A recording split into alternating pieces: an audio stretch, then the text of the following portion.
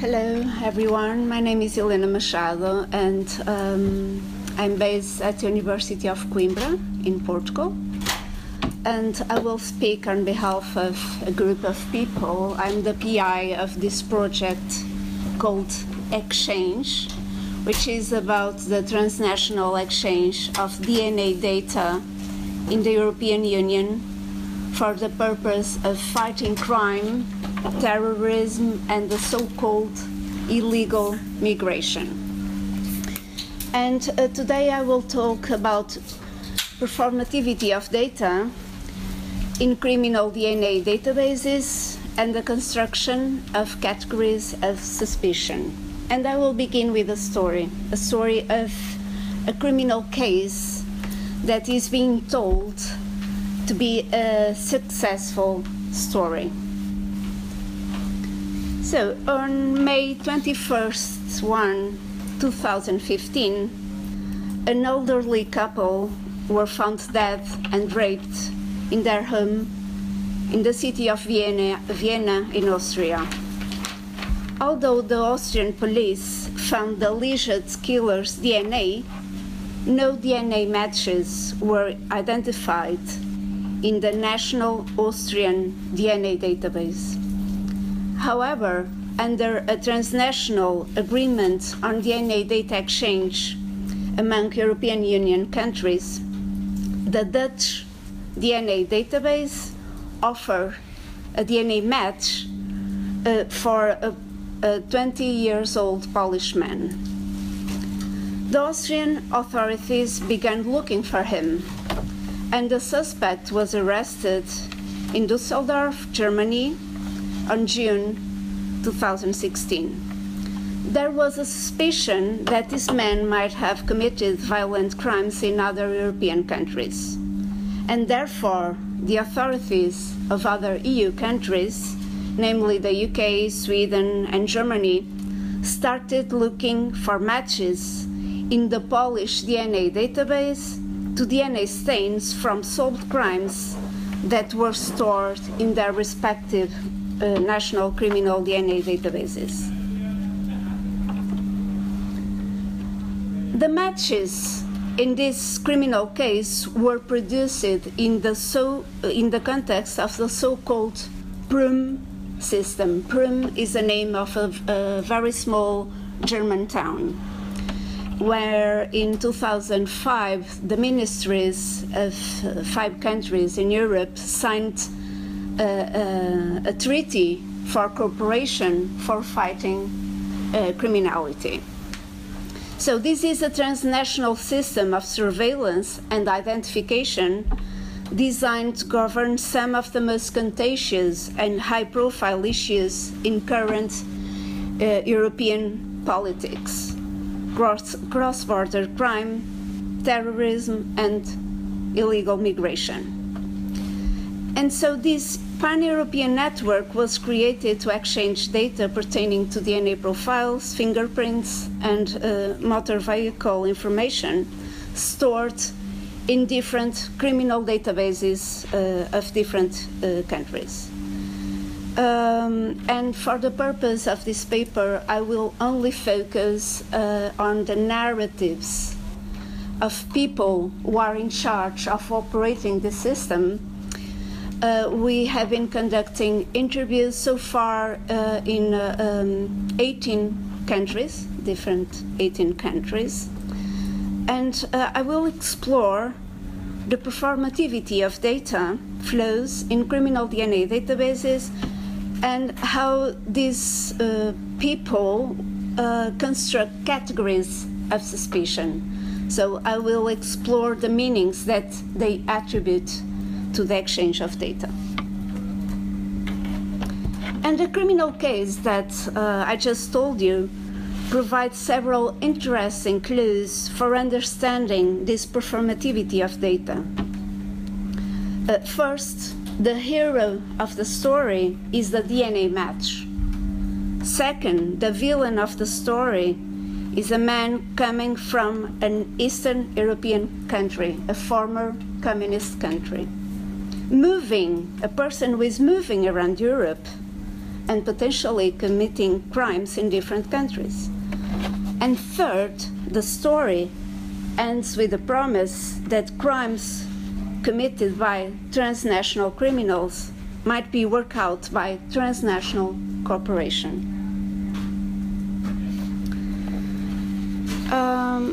Building on insights from the literature on surveillance and social studies of science and technology, I make the use of the notion of performativity, and such approach is meant to argue that governance of criminality through the circulation of DNA profiles between different countries performs materiality, meaning, and morality.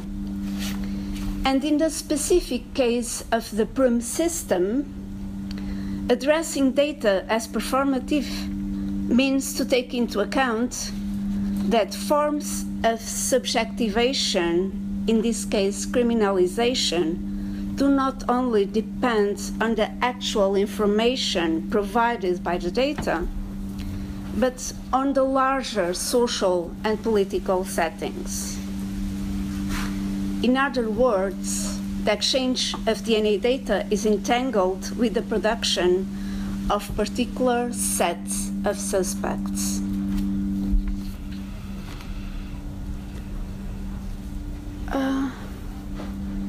Europe is gradually transforming into a digital and selective border machine. And the narratives of the forensic experts who operate the PRIM system highlight an ambivalence between, on the one hand, the celebration of a European society that facilitates movement and promotes the idea of no borders, and, on the other hand, the increasing attempts to restrict and monitor the mobility of the people deemed problematic. So, as one of the experts was saying, we are just getting globalized. In terms of fighting crime, the freer the movement of people, the harder things can get. So, the starting point of the worries, of the anxieties, is mobility. And in this sense, the PRIM system is seen as a possibility to control these potential dangerous citizens on the move. As one of them said, PRIM gives us the opportunity to catch that guy who can travel freely in all Europe.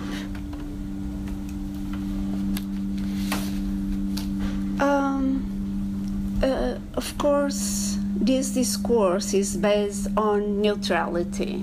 DNA profiles are just a string of numbers, as these forensic experts presented. And the PRIM system is based on two steps.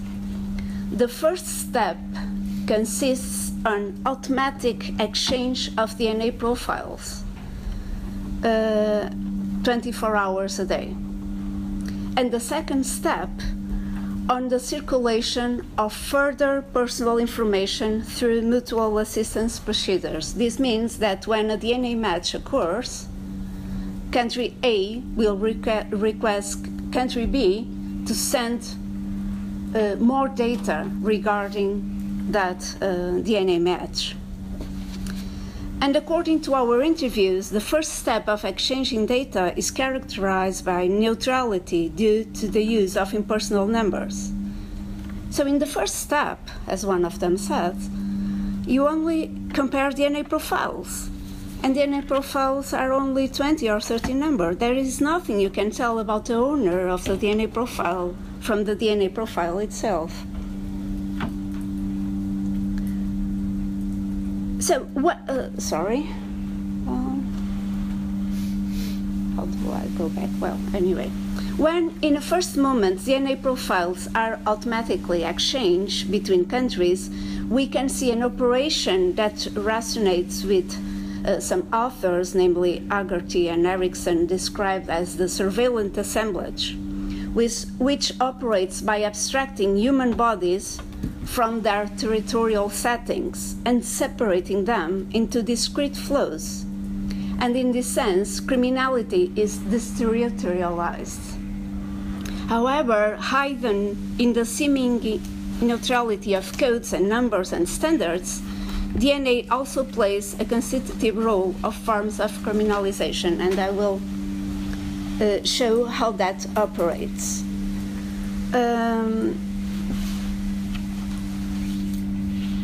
The second step of PRIM, so the exchange of data related to the DNA matches, becomes personalized and territorialized, inasmuch as the type of crime and the name of other personal data are disclosed. And this implies making decisions. So, what sort of matches are we going to follow? Because we don't have the resources or the time to follow every matches. And what supports that kind of decision? In other words, what are the matches that are worthy following? Choosing which DNA matches should be followed up and which ones are not operate along specific notions of suspect populations.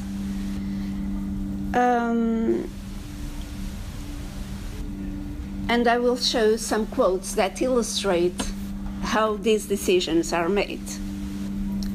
Upon the request of country A to obtain more information about the DNA hit, country B, who receives the request, will decide to give or not to give more information. And in the interviews, different positions emerge in these regards. And the main difference is in countries in which the criminal DNA database is on the hands of the police,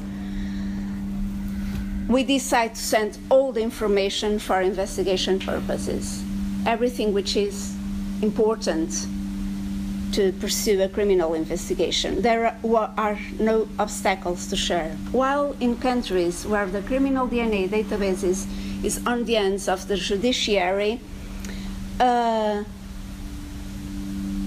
there is the selection, according to these narratives, of which data can be shared, and it is according to the law. So we have also this quote, when the DNA database is a police DNA database, they would like to have all the information like this immediately. And we have to say, I'm sorry, I cannot give this information. So how does it work in practice? What data travels within PRIM? We have this sort of decision, local decision of what is data in which the owner is a national state and which is data that we can provide to externals. For instance, in this quote, the person being interviewed referred that we have race and there is no special limit for the kind of data that we hold in criminal DNA databases. But when we have to share with other countries, we have a strict list of data that we can provide them. And in most cases, it will be the name, date of birth, and gender. But on a local level, they will have all the information possible. So who are the suspects? One of the most prominent one is a foreigner from Eastern Europe countries, from former communist countries. And we have in most of the quotes, in most of the interviews, sentences like this one. Criminals from East European countries, networks implemented in those countries.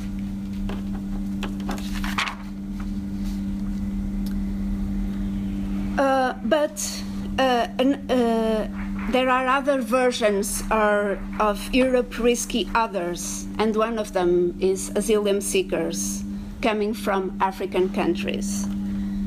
As this person says, very often the asylum seekers will be criminals. They will be fingerprinted, we will collect a DNA sample, and so on. For instance, when a man declares he is from Morocco, claiming Morocco forced me because of my political ideas. However, he is a criminal.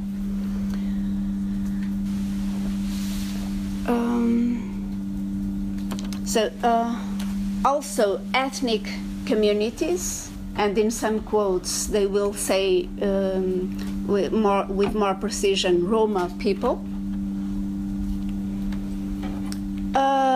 And also the drug criminals, and who are typically framed as people coming from African countries that will move very fast in more Central European countries. So, in conclusion, PRUM, this network of exchanging DNA data, should be located in a wider account of changing dynamics of technology, geopolitics, and criminalization. In particular, it highlights contemporary projects to know and govern mobile bodies. Criminalization takes place through the production and use of data, in particular by managing several decisions related to data exchange. And this paper used the example of Europe to highlight how national and supranational levels, notions of cross-border crime and suspect individuals and social groups, and of national ownership of data and other forms of political subjectivity are expressed through socio-technical systems of government. Thank you.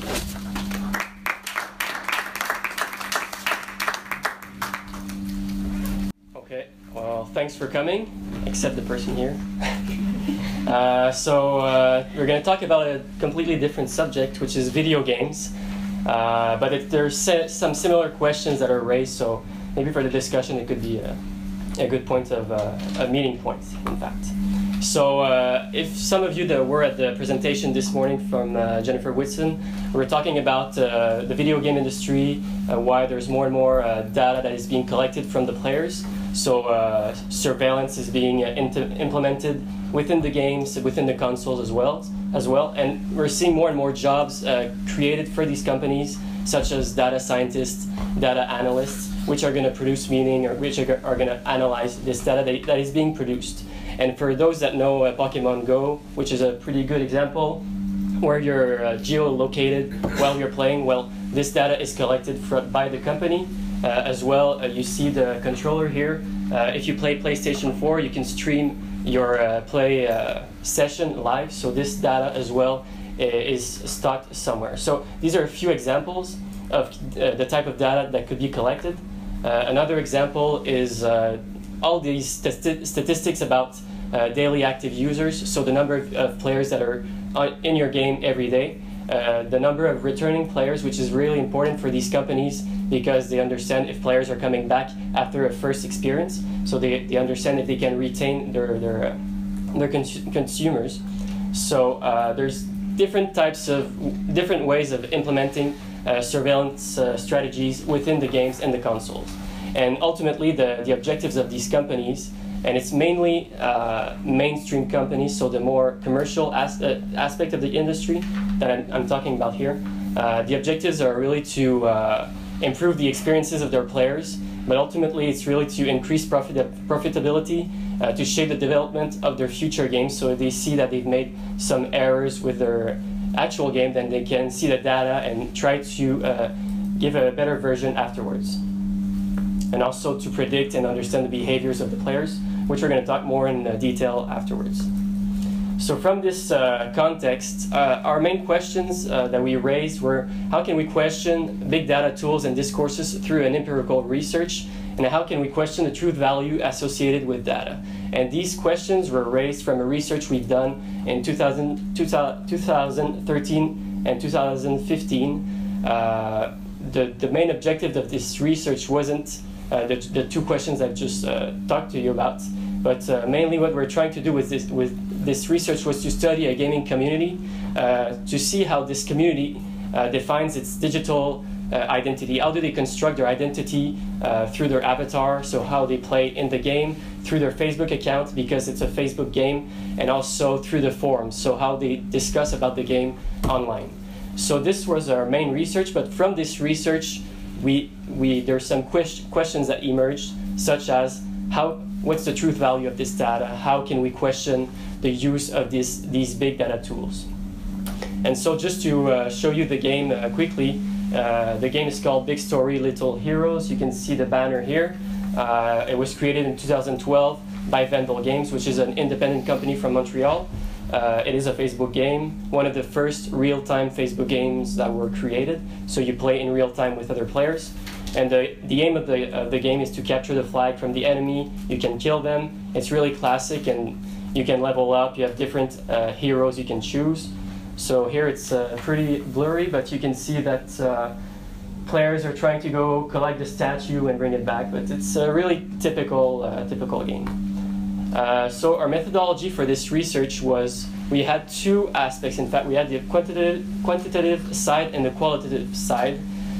For the quantitative, we had access to databases from the game company that they gave us, in fact. And these databases were giving us information on gamer characteristics such as the age, gender, and the country of the person.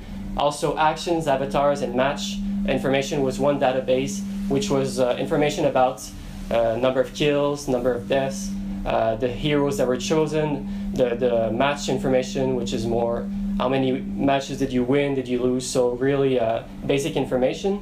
And we used SQL request to question this data, and we also used the tool RapidMiner to clean the data, create different requests, and correlate the different databases together. For the qualitative side, and I'm just going to go quickly with this aspect, this was mainly what I was doing in this research, was to analyze what players were saying on the official forum of the game. So see what types of interactions they have together, what are the sentiments about the game, what are the perceptions, which are the leaders that are in this community, and what are the norms and values that are shared within this community. And how can this inform, in fact, what's happening in the game, and vice versa. So the idea of cross-referencing was really important for us as an objective. So from this research, in fact, this is the object of our presentation today, is mainly to talk about the difficulties that arose from our research, and mainly about the data that was used and what does it mean to use this data. So first of all, one main difficulty is the fact that it's a company working with academics. So we have different languages, different methods, different objectives. And it was really important for us to maintain a certain independence, since we cannot comply to what the company is trying to do, which is mainly to monetize, retain their players. We have our own objectives, so we had to maintain this independence. But at the same time, we are always dependent from what the company is giving us, such as access to databases, what is being tracked. In fact, just to precise here, is that we weren't there at the inception of the game. So we arrived later when the game was already on the market. So we couldn't put our own trackers in the game to follow which behaviors we wanted to analyze. So we had to do with what the company was giving us. Also, the attributes, the terminology of the attributes that we're analyzing can be difficult for us to understand if there's not a literature that the company has created themselves. And sometimes for them it's really evident what it means, but it's really a different language. Such as, for example, the gender. They had an attribute which was gender, and it was the gender of the avatar in the game and not the gender of the person on Facebook, which we thought was this type of gender. So we thought, okay, it's mainly, I don't know, women we're playing, or so it can skew or give different results. And if there's not this communication, sometimes it can lead to certain problems. Other difficulties is cleaning the data. So Fabien was the main person working on this, which is really time-consuming and tedious, because there are different types of data that can be abnormal. For example, if you have an attribute which is the number of matches that you've played in the game, it's impossible that it is negative. But we've seen some negative values for attributes that were not supposed to be negative. So there was these types of data that we are questioning, why is it there? And especially since it's an independent company, they're not their main focus wasn't really to create the best databases with the best attributes, which were the most clear for us. So we had to work with all of this and try to understand why there were these type of errors. And also the employees, this is just the fact that certain employees are playing the game. They have an expertise within the game, so the results for these players are like their experience is greater, they have better results in the game than the other players, but how can you differentiate the employees from the other gamers? It's because it's numbers, it's not really easy to pinpoint these players. And finally, familiarity with BSALH, which is the name of the game. As such, Dimitri Willems said in 2010, he was conducting a research on World of Warcraft, I think. He says, to understand the impacts that code and culture can have, I insist that any working team have first-hand experience within the virtual world. My rule is simple: if you haven't played it, you can't study it. So we played a bit of the game. Like I reached level 5 or 6, I don't remember. But if you don't reach like the maximum level and you're not at the same level as the experts of the game, then it's difficult sometimes to create some criteria to understand the behavior, such as what are the best players? So which criteria are you going to use to determine the best players? Is it the number of wins, the number of kills? And if you don't have this great experience of the game, sometimes it's difficult. So it goes to show the difficulties that we can have with the data, and this is combined with the epistemological and ethical problems that Fabien is going to talk about right now. So, first, my English is not as good as Patrick, but I will try to be the best comprehensive. So, I want here to talk about some epistemological issues in our research. In fact, I want to address these issues with a critical perspective. Throughout this research, we have asked ourselves the questions, what kind of knowledge do we produce, and what are the limitations of such knowledge? This type of question is closely linked to our activities within the research group RISC that studies big data and mobility, social network from a socio-political point of view, surveillance, commoditization of the data in the era of semi-capitalism. Our research show very well that the numbers never speaks for themselves. The meaning never emanates directly from the data. Of course, here I adopt a perspective of human science. And analysis of the discourse, especially in the field of marketing and business, suffices to show the belief that the data would represent the reality. It is important to say that data is not reality itself, as our research has shown us. We say that data is a technological representation and mediation of reality. This kind of procedural mediation is transmitted through electronic equipment into computer language. The complexity of the player's behavior can't entirely grasp with the analysis of the trace data. We just want here emphasize the naive presupposition that claim that big data can unravel secret pattern hiding in the social field. In fact, some applications have been able to discover and predict trends in fields as varied as meteorology, medicine, or business. The truth value of the results that big data analysis tools generate is significantly higher than that of other representational mode of knowledge production. The truth value is even greater in the case of massive data, since the logic of big data implies that the more data is collected, the more genuine and accurate result should be. However, the intensive use of big data is based on the idea that the world could be explained strictly in quantified patterns, because the data are objectives, free from ideology. Let us recall here the work of Jacques Ellul, Gilbert Simondon, or Bernard Stiegler, who had dismantled the apparent neutrality of the technology. Ideology, values, beliefs, and representation of the world are inscribed within the technology. So,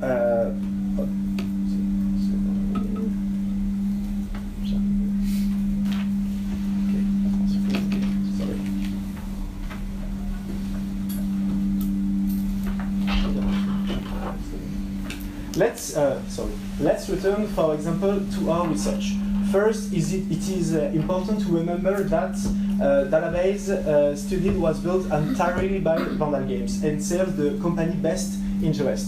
Vandal Games used some specific tools to record, store, and analyze data. They had chosen certain terms and definitions to name the category in the database. They had an initial idea of the elements to be quantified in order to optimize the gameplay and achieve the objective acquisition, monetization, and retention of players.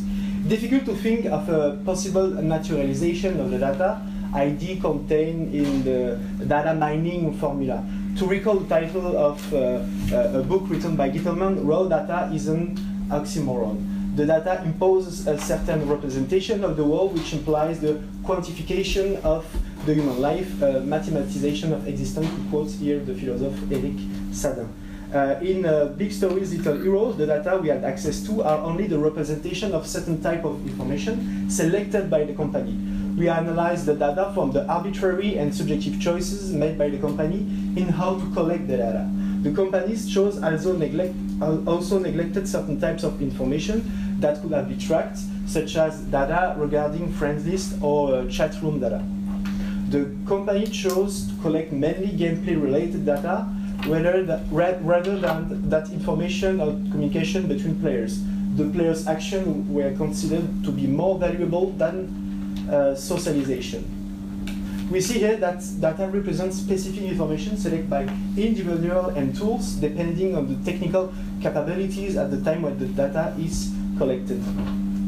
Yet, tracking data and in-game player behaviors provides information that is inaccessible otherwise. Automated data collection gives us an opportunity to know exactly which functionality players select, how avatar moves, how frequently they chat.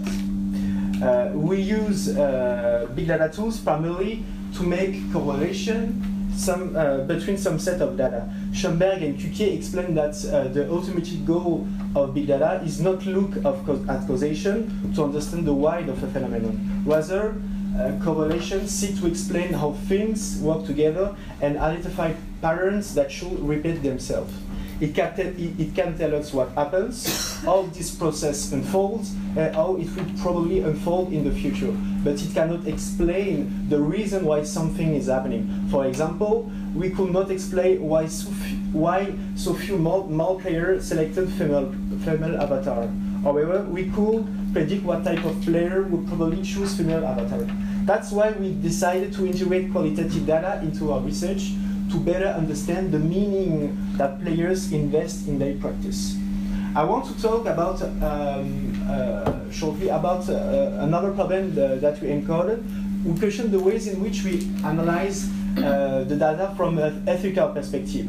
While surveillance on video game platforms seems to be increasingly banalized, we have to question ourselves on the ethical limitation of our data gathering methods.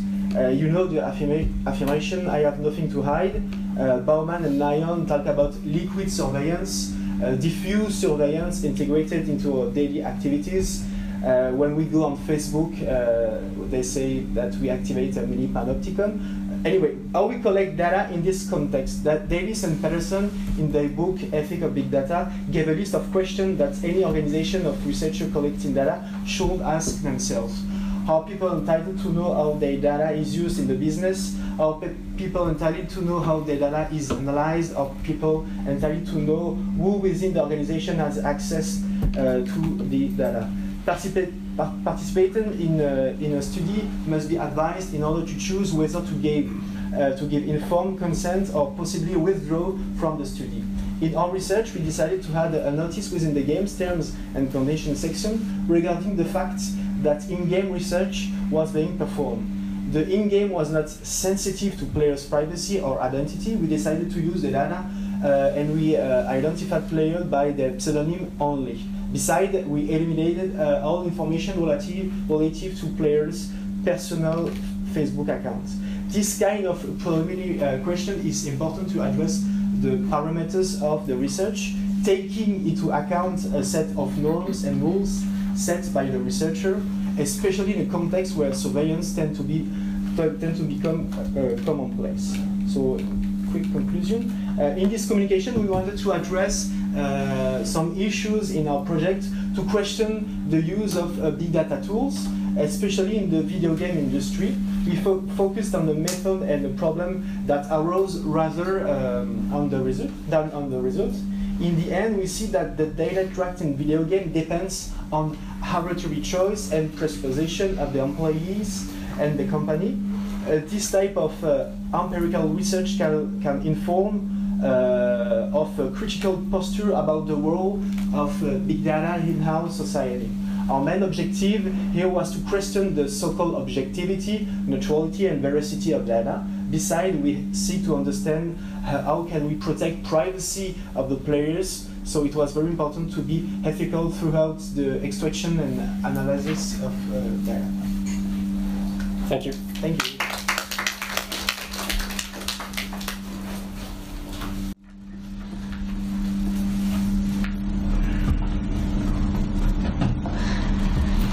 So, my name is Sandra Robinson, and I'm a faculty member actually here at Carleton University upstairs from here in Communication and Media Studies. And I'm going to talk today about databases and doppelgangers, new articulations of power. And I think actually there's some interesting connections on the theory side between our three presentations. And in this paper, it's an excerpt of a longer article where I examine three aspects that are relevant to the idea of data power, which of course is the notion framing our conference and within the context of our panel on data and databases. So I'll begin with a brief review of some foundational ideas that provide a little bit of background, and then discuss doppelgangers, databases, and new articulations of power. And when you do a Google search of doppelgangers, you just get all these wonderful faces out of the Google database that, you know, not necessarily doppelgangers.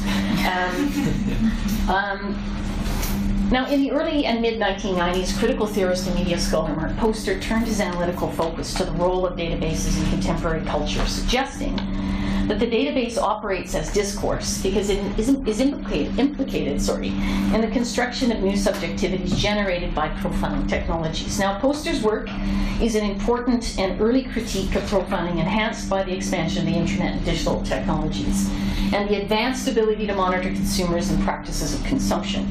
Information solicited from consumers in exchange for products and services being stored in greater amounts in databases and subject to analysis with increasing finesse, rendering consumer subjects transparent to the scrutiny of the market.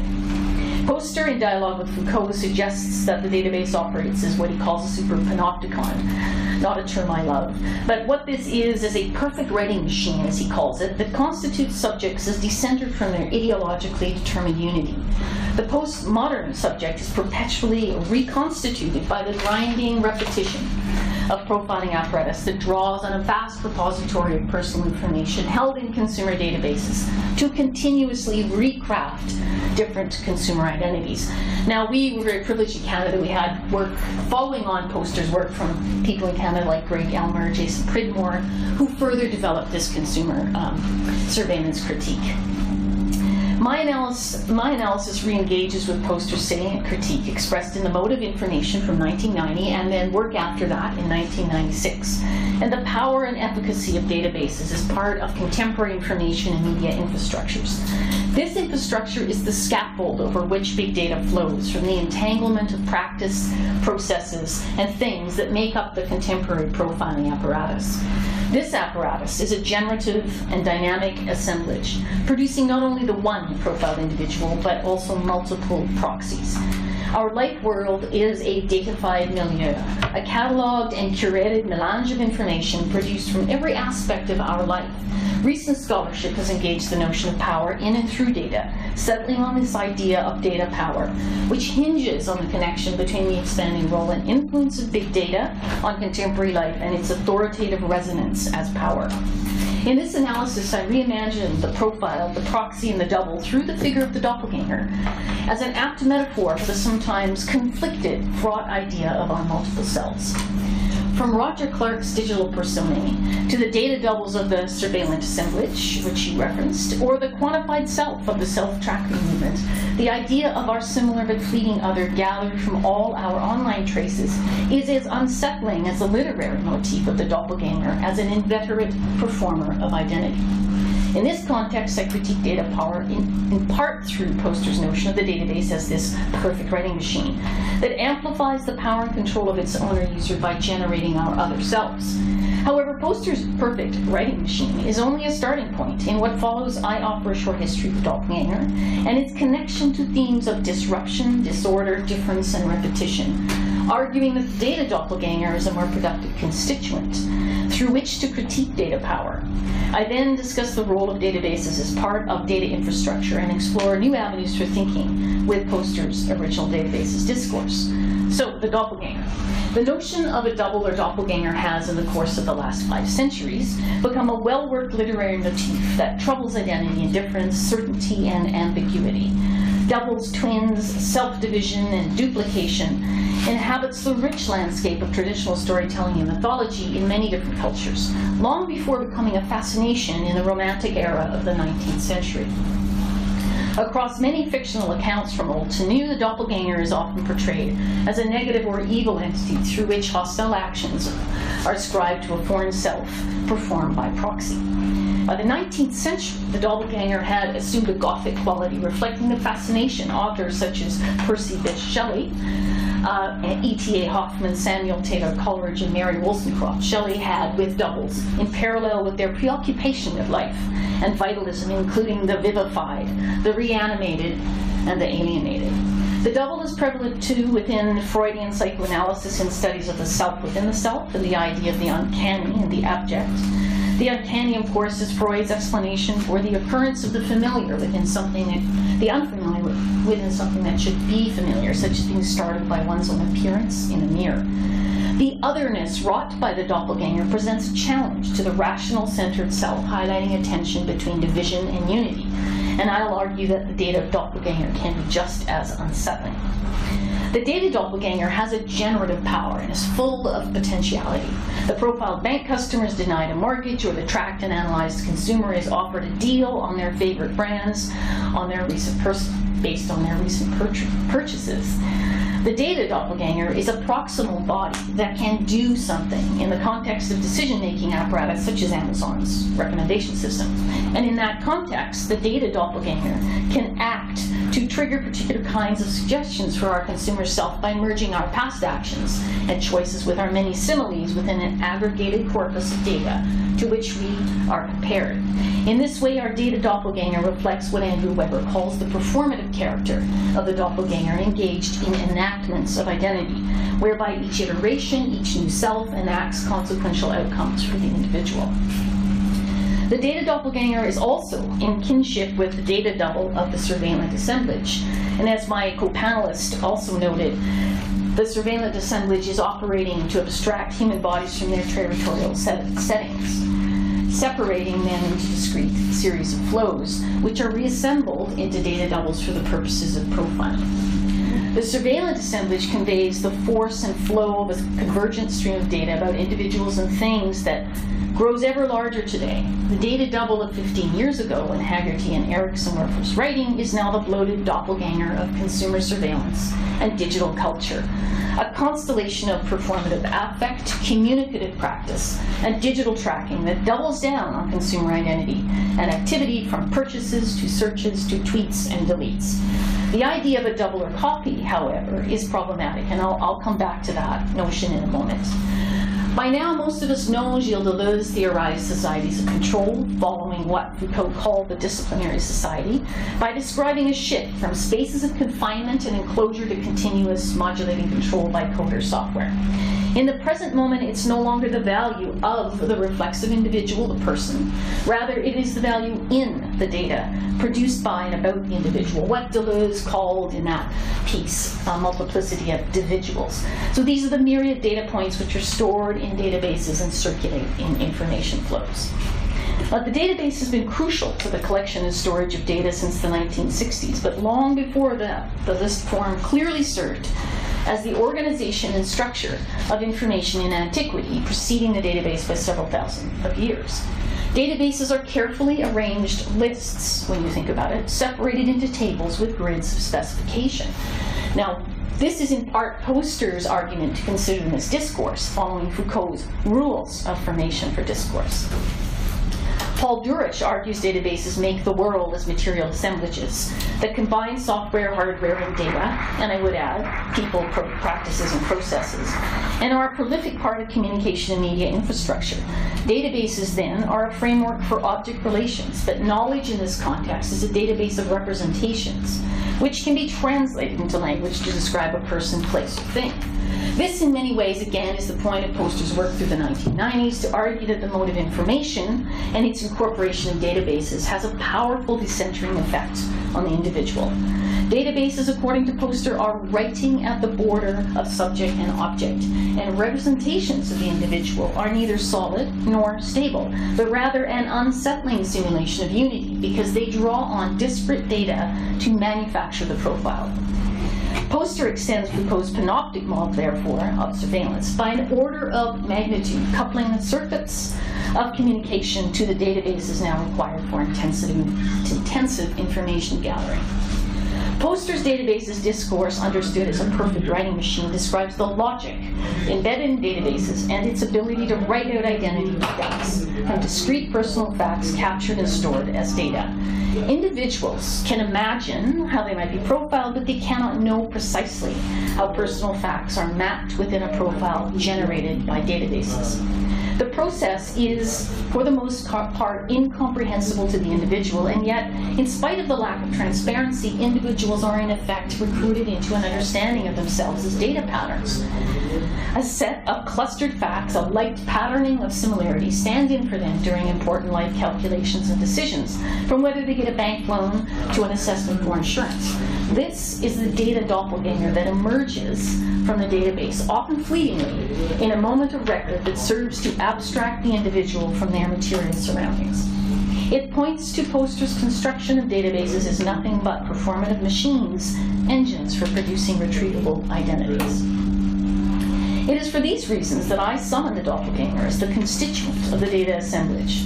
Well, the idea of a data double is a persistent and frequent construct in surveillance studies and data studies. What is ironic is that the digital double is no such thing. It is neither a copy nor a double, and in no way identical to the flesh and blood reflexive person. Instead, what you have in the idea of a double in this context is a semblance of familiarity best ascribed to a doppelganger. A digital self that looks and feels familiar but can in fact perform quite differently depending on what data is used to construct it. The data assemblage produces a vital and changeable data doppelganger. It has an assortment of data that is extracted from the database and assembled in a profile, but which is never an identical copy of the person. It is the simulacrum. The doppelganger doesn't spring from a grounded origin. It emanates and propagates from a continuously variable data set from any number of databases. The data assemblage thus brings a new kind of power, data power, in which knowledge is not produced about the world anymore, but from the world. Poster suggests postmodern culture configures multiple dispersed subject positions, whose domination no longer is affected by alienated power, but by entirely new articulations of technologies of power. The database is new and improved in today's accretive data assemblage that grows ever larger, and processes of segmentation operate to continuously divide the reflexive individual into ever smaller slices or data points. Folds, connections, articulations, and attenuations, all part of an incessant modulation producing codified belonging. That is, of belonging in a fleeting instant to a category or a class to form what Deleuze and Guattari call a compact structure, as a profiled subject to ensure and control the identity of each agency, including personal identity. Antoinette Rouvois reconfigures profiling as data behaviorism because, as a process, it collects, selects, and analyzes data about people and process and produces statistical bodies that can be acted on by simulating future behavior and exercising preemptive power over the profile. I would argue this data behaviorism has an algorithmic vitality, an emergent dynamic as a constellation of forces as part of and within the data assemblage that constructs a new truth regime based on algorithmic reason intended to help private companies and governments anticipate what individuals could or may do in the future. The new articulations of power are combinatorial. Databases and the sense-making apparatus exercised through the analytical powers of the algorithm is at the same time a more perfect regime of visibility and intelligibility. In this new regime of power, Scott Lash reminds us, the structures of discourse have been displaced by structures of information in the knowledge-power relation. Data doppelgangers are not subjects of discourse. They are proximal objects, a proxy on whose silicon body of data are inscribed facts, indicia, details, habits, records of past actions and choices, which functions within an anticipatory apparatus. So whether we look into the cloud or into the wires, it's doppelgangers all the way down. Thank you.